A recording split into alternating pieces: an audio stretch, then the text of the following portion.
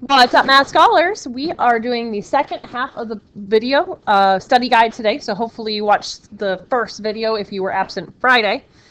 Today we're doing 8 through the end. 3w plus 6y squared. Should I do rainbows or the box method? Both would work. All right, so if we want to do rainbows, one thing we have to do is write it out twice. I don't know why that 3w wrote weird, but I'll rewrite it. You have to write it twice. You can't just rainbow in the squared. It doesn't work that way. It would be illegal. So here is our setup. Let's do some rainbows. When you draw the rainbows, are you adding or multiplying? Multiplying. Very good. So you end up multiplying the 3 times the 3. But you kind of add the powers. If you have a w and another w, it becomes w squared. There's your first rainbow. Then your next rainbow is outside term to the outside term. Good job, 18wy. And then we do our inside to the inside. And I'm going to write the same way, 18wy. You can write the same way. They both have a w and they both have a y. And then our last to our last is our last rainbow. Now, if that's not working out for you and you want to draw a box, you can still use the box method. You draw a 2x2 box. Yeah. Why would the 6y times 6y not be 18y squared? 6 times 6 is 36, not 18. Or wherever we go. Right here, it doesn't become a y squared because there's one w and one y. Nice. All right, we're going to combine our two middles, and then they're going to be, what's 18 plus 18? 36? 36. I think. That's weird that there's two 36s in our answer, but I'm pretty sure we're right. All right, I asked the class if they want to do box or rainbow, and they said, let's do box because we did rainbow in the last one. I agree. Works for me. But if you want to do rainbows, do them. So it's 8x and negative 5y, and 8x and positive 5y. Make sure when you set up your box, you have a negative sign with the 5y on the top. I think that's the biggest thing when people use boxes. They sometimes ignore all the negative signs. Can't do that. So we'll have 64x squared in this box, negative 40xy in this box, positive 40xy in this box, and negative 25y squared in this box. What happens with our boxes that are alike, these two boxes? They add up to what, though? A positive 40 and a negative 40. 0. So they're gone. It's like those two boxes have canceled each other. So it's 64x squared minus 25y squared.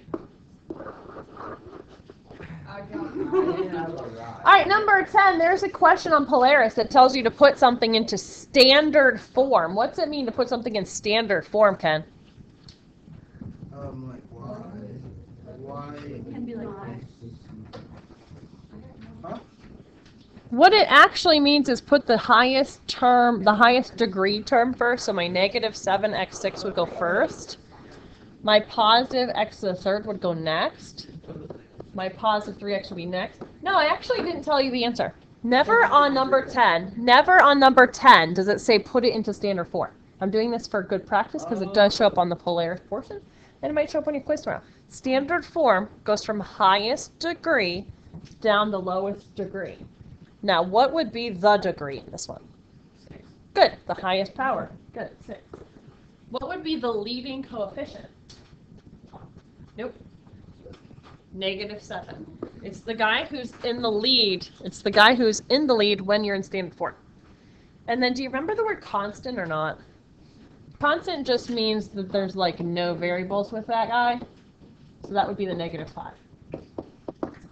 Huh. This is going to be on I was just thinking, what are some characteristics of monomials? I'm thinking on your test it would say, is this a monomial, yes, no? Or is this a monomial, true, false? There were some characteristics you can look for. Only one term.